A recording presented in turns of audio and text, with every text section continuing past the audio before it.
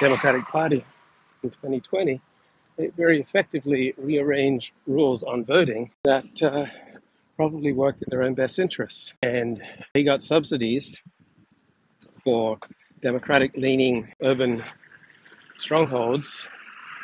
Right? They got massive subsidies to make vote counting in those areas much more efficient. Right? They simply played the game. They won the 2020 election within the rules of the game by modifying the rules of the game more effectively than did the Republicans. Now, Republicans on average are older than Democrats, so voting by mail is naturally more aligned with what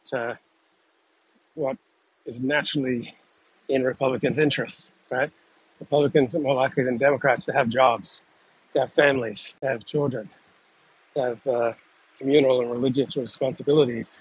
And so it's very much a Republican interest to have vote by mail. And now, for the first time in American history, well, at least in the last 100 years that we know of, I believe, eligible voters who don't vote are more likely to vote Republican than they are Democrat. So Democrats long thought to have lower intensity voters, but now lowest intensity voting bloc is majority Republican.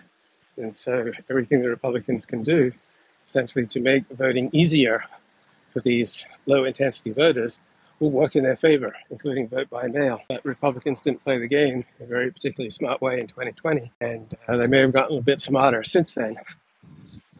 But times have changed, right? When low intensity voters are more likely to vote Democrat, then it's in Republicans' best interest to make voting as difficult and challenging as possible, so that only the most incentivized people show up to vote.